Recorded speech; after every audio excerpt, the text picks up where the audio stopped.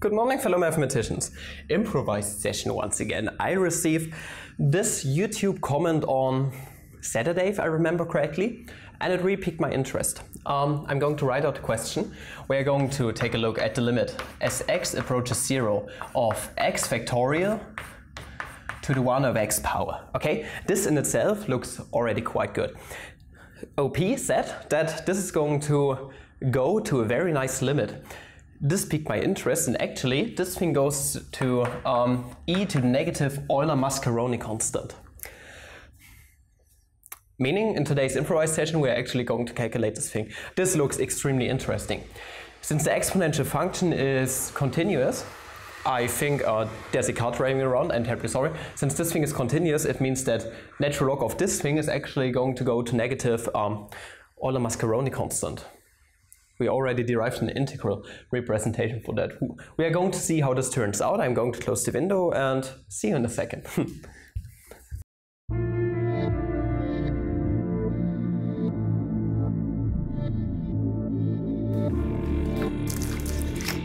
So, how can we start with this? I mean, at first I'm definitely going to rewrite this argument right here as e to the ln something, okay, and then we are going to see where this actually goes. So this limit, I'm going to denote it as capital L. It's nothing but, okay, basically we are going to have e to the 1 over x natural log of x factorial. Like I said, exponential function is continuous, meaning we can drag the limit to the inside and just take a look at the limit as x approaches 0 of this thing. I didn't really think too much about it. Up until now, that's why it's called an improvised session. I'm just doing things here that really pique my interest at the first sight. I mean, the most natural thing we could probably do is treat this as a discrete variable at the moment, or just use the definition right here of the factorial. Let's just take a look at this other limit, so limit of this thing right here approaching 0. Okay? Limit of 1 over x times natural log of x factorial. I mean, basically we just have, okay, this thing right here is natural log of x times x minus 1 times blah blah blah up until 1, okay? So this is going to give us the limit as x approaches 0 of, we're going to get natural log of x over x, and then we are going to get plus natural log of x minus 1 over x plus dot dot dot up until natural log of 1 over x. But I don't think that it is good to consider something in the limit being discrete, because our limit in itself is a continuous thing. I don't know if this goes anywhere, just because natural log of x over x, even in the limit, so at first we have a negative infinity times 0 situation. If you use L'Hopital, that's going to give us the limit of 1 over x. As x approaches 0 is going to diverge to infinity. But it wouldn't be any good, right? I mean, that wouldn't be any good. So this thing in itself would already diverge, so I don't think that this discrete approach right here is going to get us anywhere. Let me see. I mean, we have other definitions. If we really want to arrive at negative Euler mascheroni constant, I think it would make sense to actually use the Weierstrass definition right here, because in the Weierstrass definition we already have our Euler mascheroni in it, okay, e to the Euler mascheroni times x. Also, if we take the natural log right here, the Weierstrass definition, just like the Euler definition, is defined as a product, meaning the natural log of a product is just the sum of the natural logs. That's something that should work out. We're going to give it a try. Yeah, right. Why not give it a try? At first, let me recall what the Weierstrass definition was. I mean, if we have 1 over gamma of x in this case, it's going to give us x times e to the Euler mascheroni x. Then we have this product, okay, being greater or equal to 1, and also we have this same factor we have in our Euler definition, or those are a lot of definitions I have in my head, I just have to go through it. So 1 plus x over k times e to the negative x over k, right? that should be okay. But one problem here, I shouldn't use this how it is right now because we are dealing with x factorial. I guess this wouldn't work if you would use gamma of x, because that's just x minus 1 factorial. We can make use of the functional equation, the recursive definition of gamma. X factorial is nothing but gamma of x plus 1. Okay, so if we take a look at 1 over gamma of x plus 1, that's the same as 1 over x times gamma of x. Okay. Meaning if we have this right here, yeah, 1 over x times gamma of x, meaning we are going to be left with e to the Euler mascheroni of x, right? I mean, if we have 1 over x times this, yeah, x, and then we have this 1 plus x over k, e to the negative x over k. Yeah, this should work out. And also, if we then take the reciprocal of this thing, so raising everything by the negative 1th power, we are going to be left with our actually x factorial. Okay? Yeah. Let's see how this goes actually. Okay. Let's continue. So what are we going to get? We are going to get the limit of 1 over x times the natural log. I'm going to write everything out. We have a lot of time on our hands. If we take the reciprocal of this thing, it's going to give us e to the negative gamma x times the product of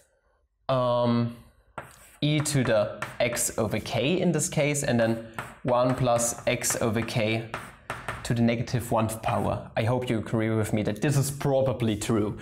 I don't want to do any mistakes here. Even if I do any mistakes, that's also terribly fine because it's just some improvised calculating right here. Okay, natural log property tells us that we can actually break this up into the sum of those parts in here.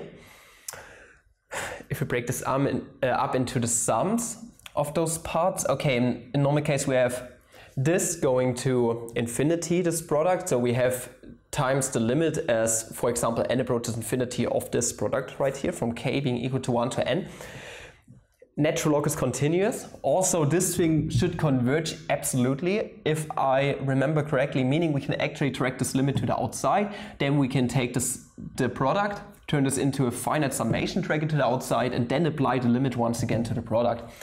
Meaning overall, we are just going to break everything up. This is nothing but the limit as x approaches infinity of 1 over x. Big brackets right here. We're going to have the natural log of e to the negative gamma x. Then we are going to have plus sum running from, yeah, that's an infinity boy, k being greater or equal to 1, of, okay, what we can actually do is we can once again take the natural log in here on both parts and turn this into addition. So we have the sum of the natural log of e to the x over k plus the natural log of 1 plus x over k to the negative 1 in here, okay? Yeah, right, to the negative 1, and then closing this right here off. Let's see where this actually gets us. Okay, we can drag the negative sign to the outside. Also, natural log of e to the something is just the something itself. Meaning overall, we are going to have the limit as x approaches 0 of, this is going to give us negative gamma times x over x is going to give us negative gamma. Okay, this is already really good.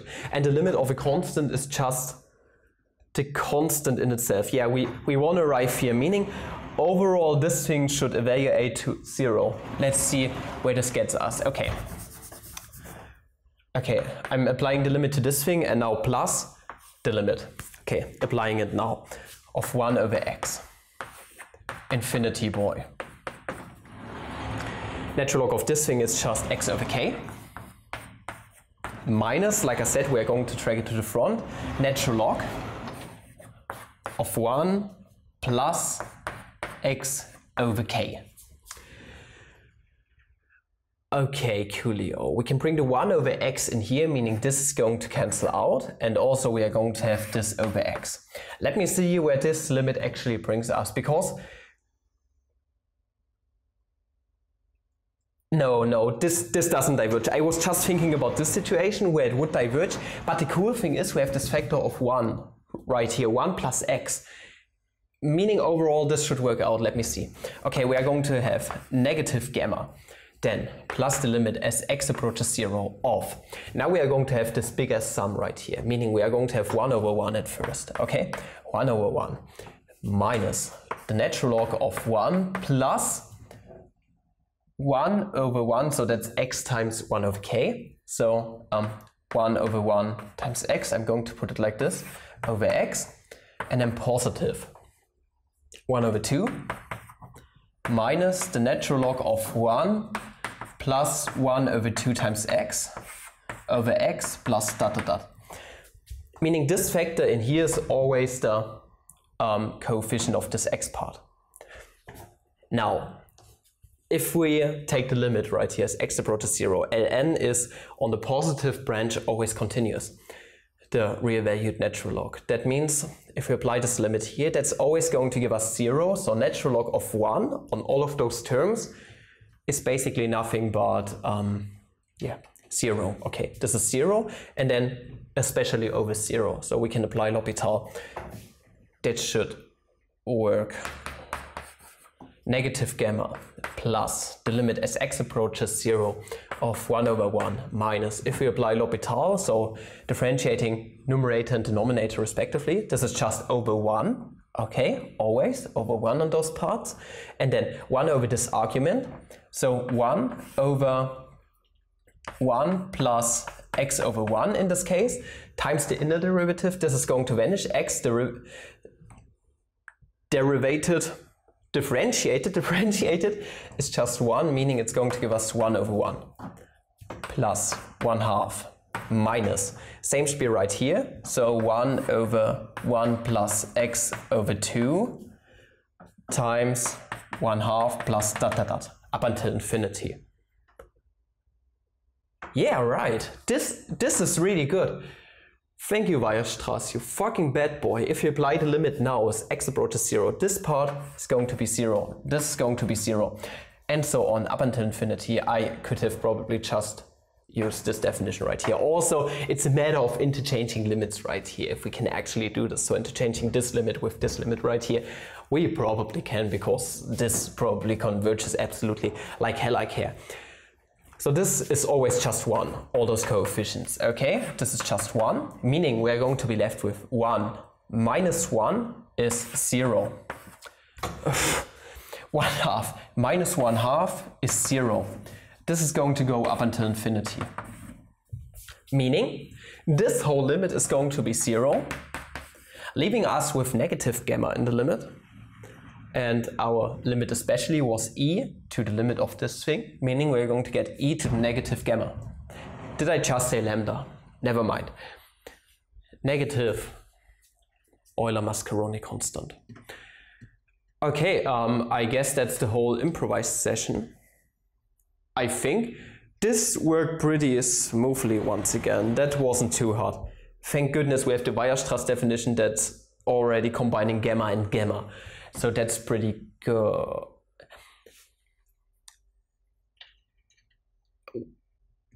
Can't we do this simpler? I mean, we can use L'Hopital. Let me check for a second. If we have the natural log of x, no, if we just go for x factorial, okay? No, okay, we are going to go for this. Okay, so we have natural log of x factorial over 1 over x. Natural log is continuous, we can bring the limit to the inside. Now x approaches 0, okay? If we interpret this as the gamma function, so gamma of x plus 1, let me see. Okay, so we are going to have the limit of natural log of gamma of x plus 1 over x. This thing right here should also be absolutely convergent and continuous in the positive reals everywhere, meaning we can drag the limit to the natural log and then into here. Meaning we are going to get gamma of 1, this is 0 factorial, this is nothing but 1. So natural log of 1 is actually 0 over 0 situation. I just got the idea because we used L'Hopital's rule right here actually, and we have derived this thing right here. This is going to give us the limit as x approaches 0 of this thing differentiated. This differentiate is nothing but the digamma function of x plus 1 over, 1, okay? Just the digamma function of x plus 1. Oh, it has to do with the integral. This is so cool. If we now apply the limit here, so that's defined as an infinite summation. So you see, this is going to give us just the digamma function of 1, okay? And this thing should converge absolutely. We can bring the limit to the inside. It should also be continuous in the positive reals. Never mind. Digamma of 1 is nothing but negative Euler-Mascheroni constant. I recently uploaded this video regarding this two-brother thing. You are going to find it in the description. Okay, this way was way easier, but I just didn't get the idea to do something simple like this. But I think this approach is also pretty cool, making use of the weierstrass definition. So you see, those definitions really have a purpose. That's cool. That's so cool. Yeah, if you did enjoy this improvised session, please like and subscribe and recommend channel if you like. If you want to support channel a bit more, dab on them haters. And up until next video, have a smart people day. See ya.